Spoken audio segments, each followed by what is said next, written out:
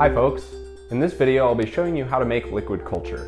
This is a very simple, reliable, and affordable technique that I've developed over the last couple of years. And if you are at all interested in mushroom cultivation, I think you'll find that liquid culture is one of the most valuable tools to have under your belt. It is truly the most efficient way to expand a fungal culture from a single petri dish to many hundreds of pounds of mushrooms in just a matter of weeks. The basic process is very straightforward. You grind up your culture in a blender with some sugar water, you ferment it with constant agitation, lots of oxygenation over several days, and then you can use it to fill syringes or inoculate your grain spawn or load it into a pesticide sprayer and hose it down on the wood chip pile in your backyard. This video is created by Fungaia and graciously sponsored by Inoculate the World.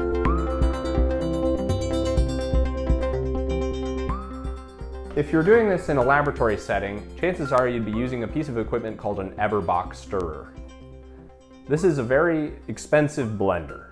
I figured out that you can do it pretty much the same way using the cheapo Oster brand blender. These are about 25 bucks right now, I believe. And there's a couple reasons you want Oster brand specifically.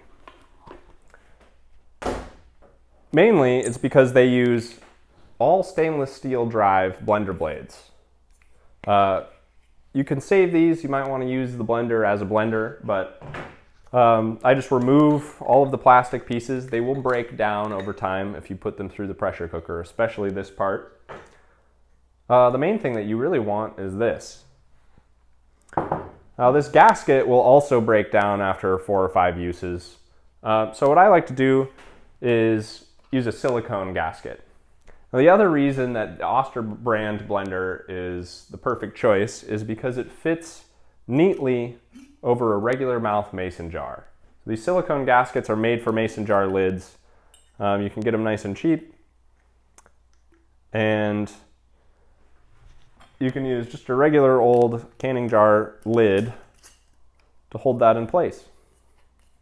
And there you are, $25 Eberbach stirrer.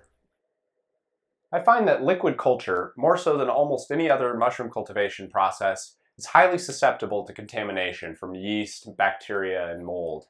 Yeast in particular is a real culprit because it's very well adapted to that growing environment, whereas the mycelium of most mushroom-producing species really hasn't evolved to live in fast-moving liquid.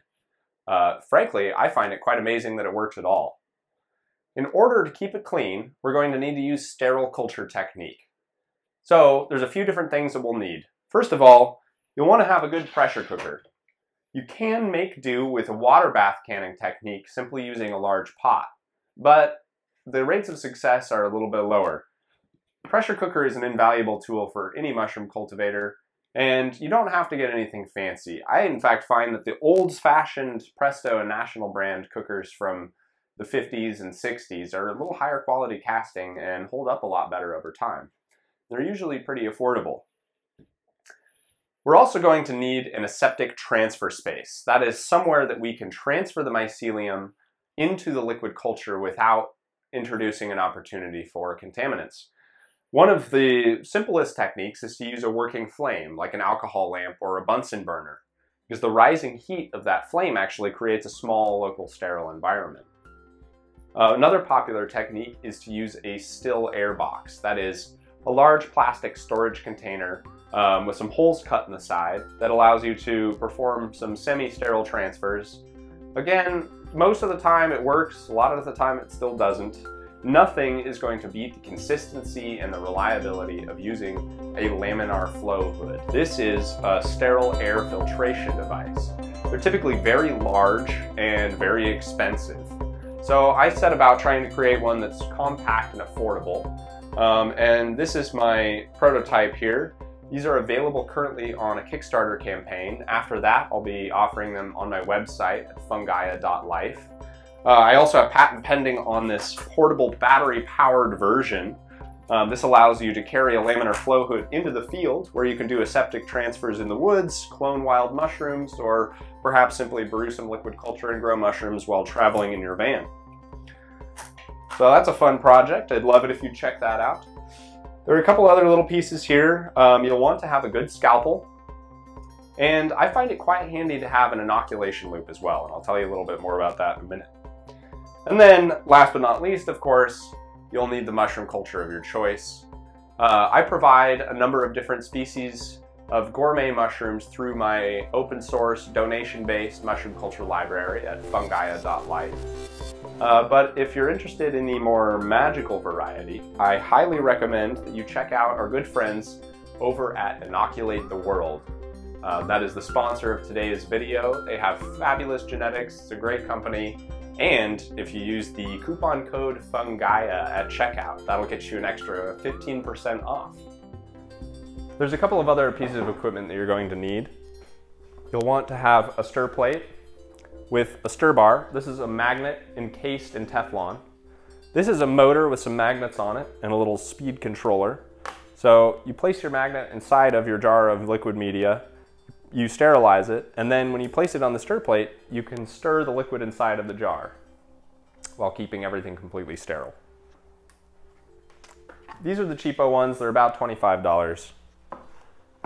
Now you can also use your good old-fashioned airport lids, just a little polyfill, self-healing injection port. There's a lot of other people coming up with cool stuff for filter lids these days. Personally, I like to use these synthetic filter discs. They are perfect for their use. You can sterilize them repeatedly. And then I also get stainless steel jar lids, and these are perforated like this. That's why I bought them.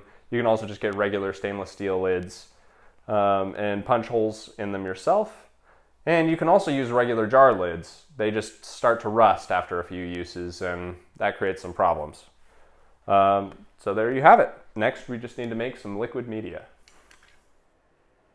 For this fungal feast, I'll be brewing ½ liter.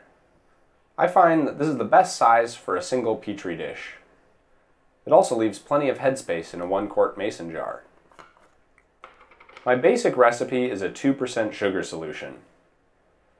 So for 500 milliliters, we'll need about 10 grams.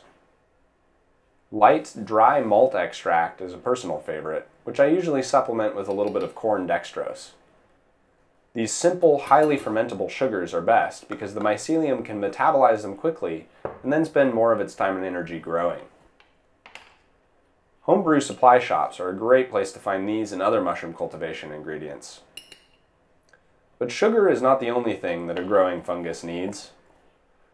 I use a cheap coffee grinder to powder a variety of other ingredients, which not only provide great nutrition, but also introduce the mycelium to food sources it might encounter later on.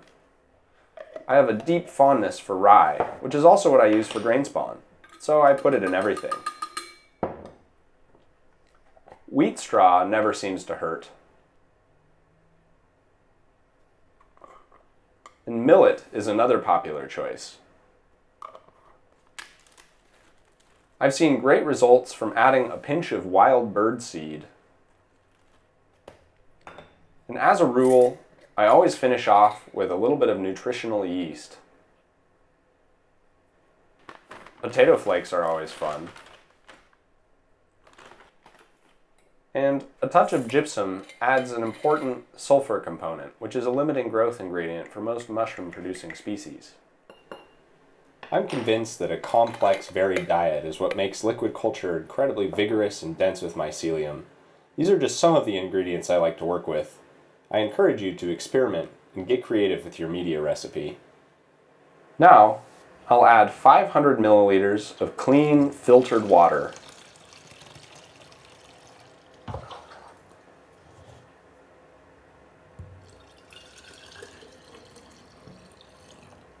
Then I'll seal the jar. And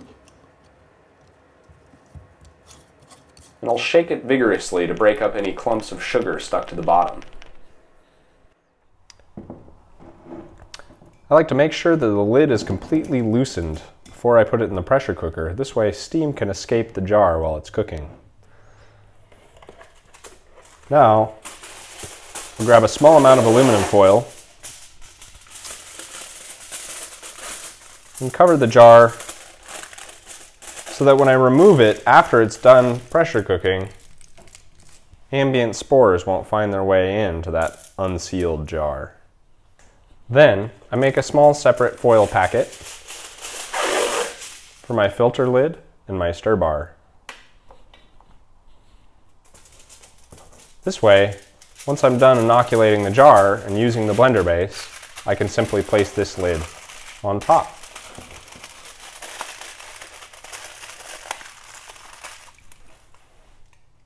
Now we can go ahead and sterilize our liquid media. I find it's generally a good idea to add water to the pressure cooker.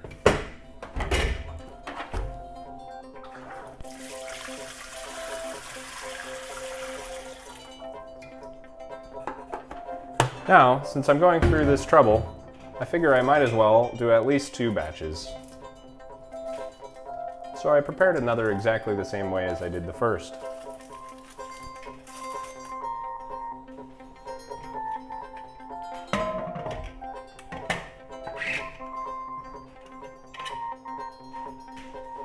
Allow the pressure cooker to release steam for several minutes before placing your weight on top. Then, once it hits 15 psi, start your timer for 35 minutes. Any longer than 45 minutes or so, the sugars will start to burn and become inedible to the mycelium. But any less, and it won't be completely sterilized. This is also a great time to turn on your flow hood and thoroughly sanitize your workspace with rubbing alcohol. Then, allow the pressure cooker to cool almost completely. When it's at about 1 or 2 psi, it's safe to move it into your transfer space. Make sure the pressure is completely vented before you open the pressure cooker, but don't allow it to sit too long or it will start to pull a vacuum and draw dirty air inside. This means you'll have to unload it hot, so be careful not to burn your hands. Make sure the lids are still loose so the jars don't pull a vacuum as they cool down. Otherwise, they can suck in dirty air when you open them later. Allow them to cool to at least body temperature. Okay, now for the fun part. These jars have been cooling for several hours. They're about room temperature now. Begin prepping your station by lighting a working flame and thoroughly sanitize your hands, your scalpel, and any other surfaces that could be harboring uninvited guests. Heat sterilize the scalpel blade till it's red hot, and then allow it to cool. This first technique I'm going to show you I call the chop and flop. It's my favorite, but it can be a little bit tricky. You can use the Petri dish lid to hold the plate in place while you work.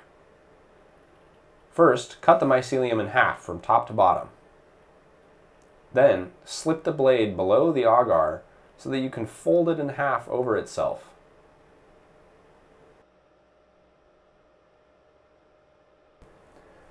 Keep the lid on the Petri dish whenever possible.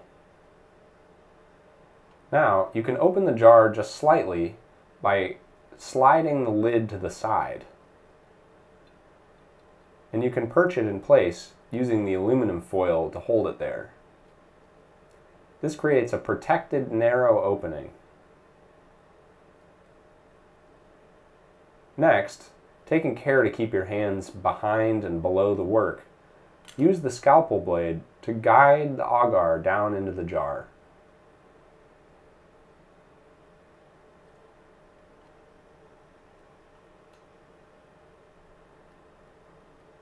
Slide the blender blades back into place and make sure that the gasket is properly seated on the rim of the jar. If it slides inside, it can get caught in the blender blades, and it'll also create a real mess.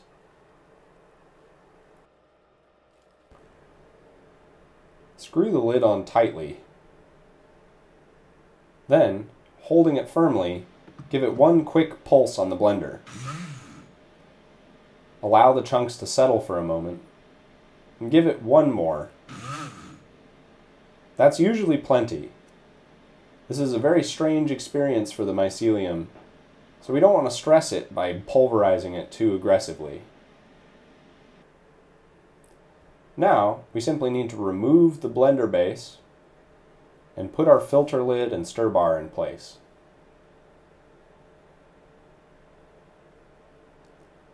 As with all sterile culture techniques, working quickly and smoothly always produces the best results.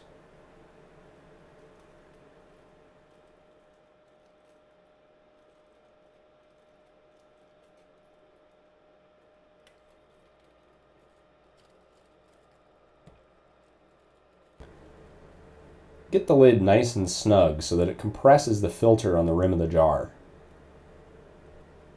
I also usually add a little bit of parafilm around the threads for an extra layer of protection.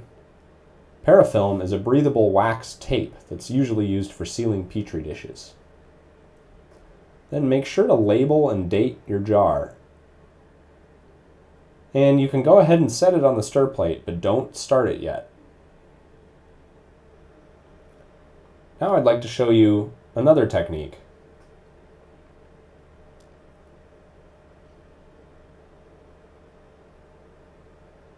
This time, I'll start the same by cutting the mycelium in half. You could also cut it into 4 or even 6 wedges. Then I pry it up and make sure that the agar isn't stuck too firmly to the petri dish.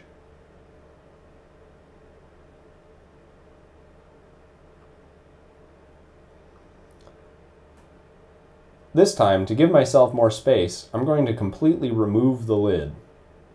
However, this leaves the jar a little bit more susceptible than the other technique I showed you previously. Now you can simply hook and grab each of the wedges, although in this case, I didn't quite get them separated all the way. Not my cleanest work. But nonetheless, you get the idea. One way or another, you want to get the mycelium into that jar as quickly and cleanly as possible. Again, make sure that the gasket is seated properly before tightening the lid down.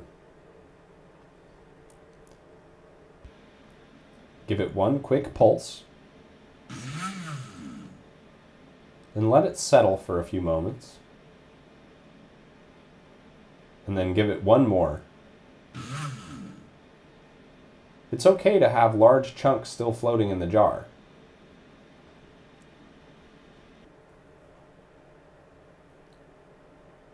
Now, just like before, I'll go ahead and put my filter lid in place.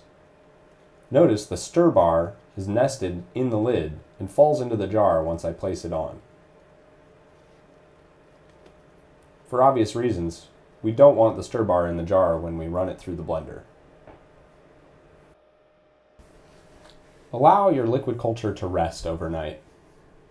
After all, you did just grind it up in a blender. The next day, go ahead and start your stir plates. Because mason jars don't have flat bottoms, sometimes you have to slide them around a bit to help the stir bar find the center of the plate. Get them spinning well, and then turn them down to the lowest possible setting that nonetheless keeps the liquid moving constantly. You don't need to be creating a giant whirlpool. You just want it to keep moving. Let's head into the lab and I'll show you how to do a streak test.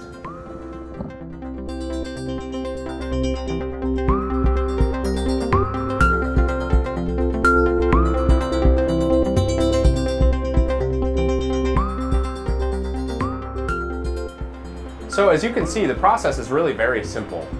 At this point, I've run thousands of batches of liquid culture and I've had very consistent success. It's also very scalable, which is one of my favorite things about this process. I even once brewed 10 gallons of Morel liquid culture for a custom order, a fellow who wanted to get him going in his backyard. Still waiting to hear how that one turned out. The only problem that I run into, for the most part, is with yeast. I live in wine country, so I'm literally surrounded by yeast factories. So I always make sure to verify my work using a streak test. Let me show you how that works.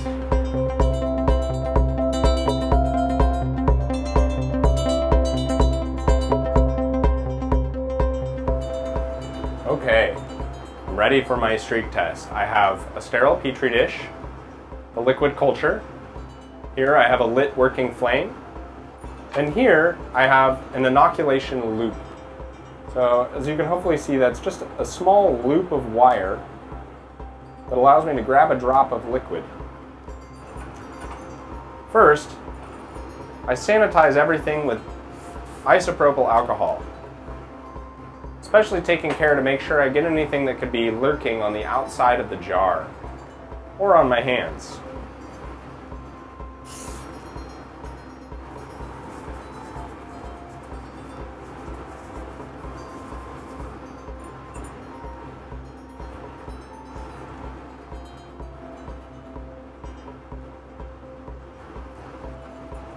Next, I heat sterilize the inoculation loop until it's red hot. Then, I cool it in my denatured alcohol and quickly burn off any excess.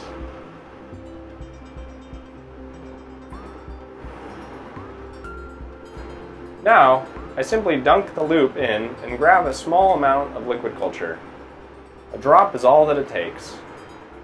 Now, using an S pattern, I'll smear that drop of liquid across the Petri dish. And that's all there is to it. Now, label and date your Petri dish, wrap it in parafilm, and incubate it for several days. All right, so it's been a few days. We can see how our babies are doing here. I went ahead and moved them into the lab because it's quite a bit warmer in here. I like to keep stuff at about 75 degrees. But these are looking great. I don't see any sliminess that looks like yeast. I see quite a bit of mycelium that's gathered along the surface here. So I usually like to kind of swirl the jar and knock some of that back into circulation.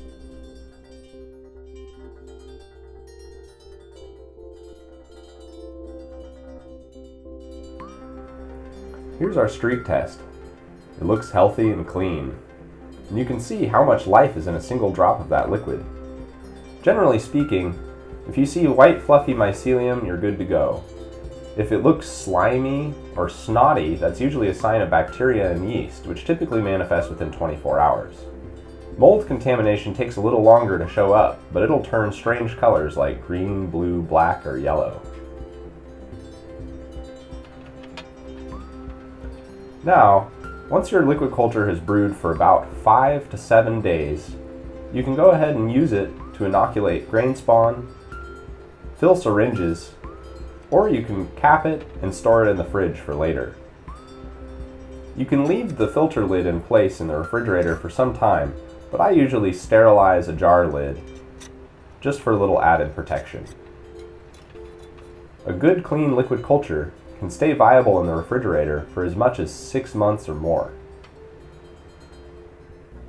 Here's that same jar of pearl oyster spawn just 7 days later.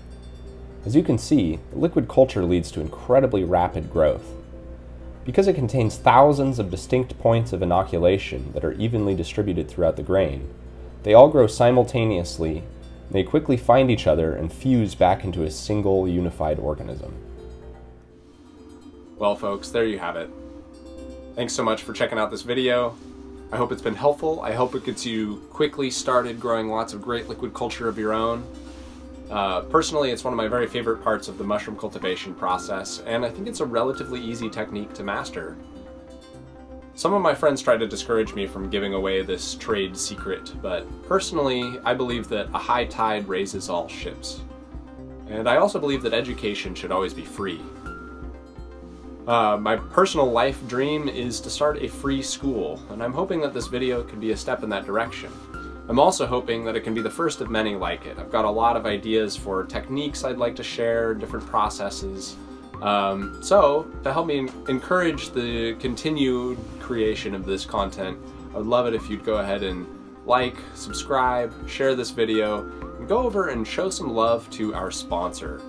Inoculate the World is a great company, not only because they are one of the foremost providers of psilocybe and pinnalis varieties on the internet, but also because they provide the most consistently clean, sterile spore prints and syringes that I have ever come across from any other company I can tell you, as someone who spends a lot of my time helping and encouraging other people to grow mushrooms, running into contamination is the one thing that often derails people in their process. It discourages them from trying again. And I can also tell you that most of the time that contamination is a result of bad genetics in the beginning. So if you start off on the right foot and you start off with clean spores and clean cultures, you're a lot more likely to succeed, have a great rewarding experience, and love it and do it again and share it with your friends and teach them how to grow mushrooms and inoculate the world. So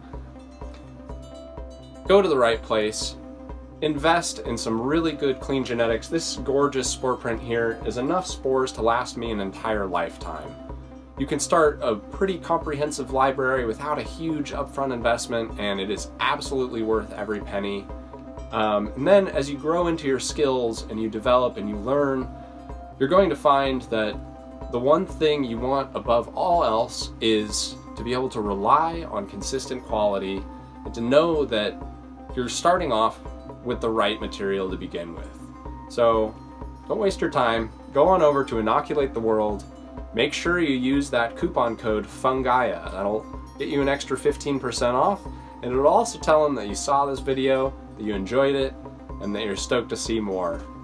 So as you grow and learn, we're here to help, and we cheer you on and say much love, keep it growing. Thanks for what you do.